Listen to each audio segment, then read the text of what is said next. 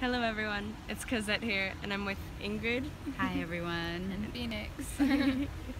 Today we're doing a cosmic convo, and we're talking about patience and manifestation. So I think both of those are very important. They go hand in hand because we need to be patient and really plant our seeds and let them grow. So how do you do that? By checking in with myself. Often I feel I may want to do something, or I'll get excited about something new that I can do, and this year has been a lot about first times. Totally. For me, and just and being patient. Yes, patience. Yeah. How do you Patience practice with patience?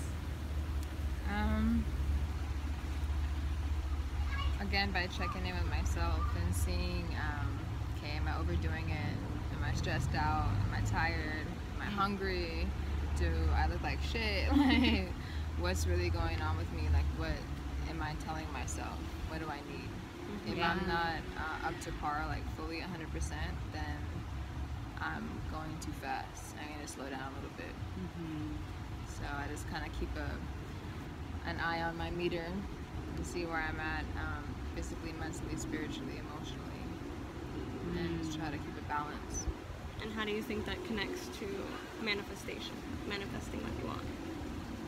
Well, I think definitely manifestation is a lot to do with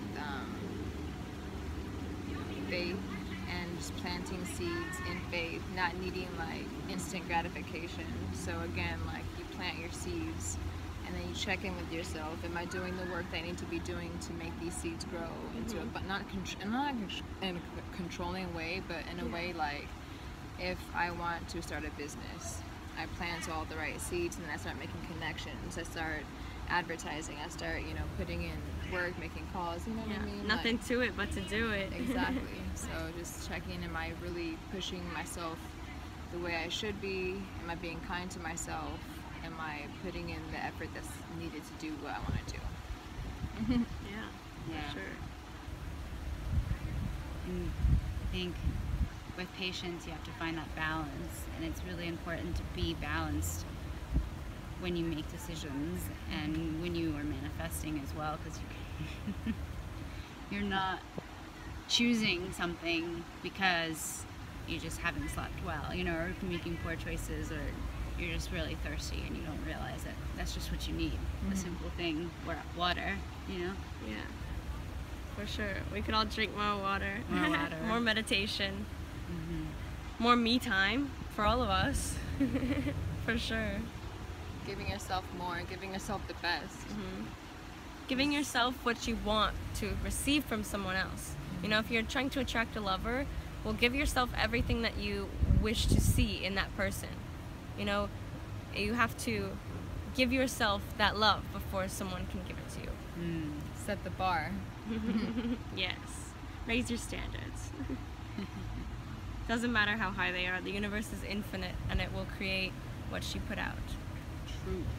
True. Anything else you'd like to say? I mean, again, just plant your seeds in faith.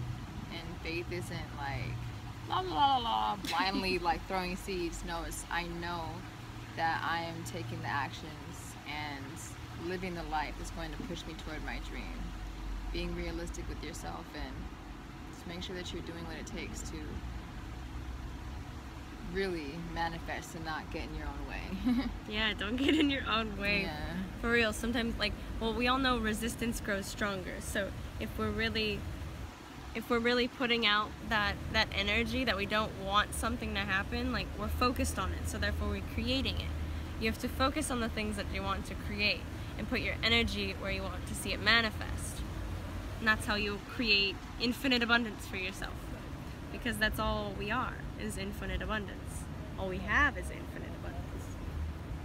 Real life, folks. Yeah, just put your trust and put your faith into that and keep creating it for yourself every day.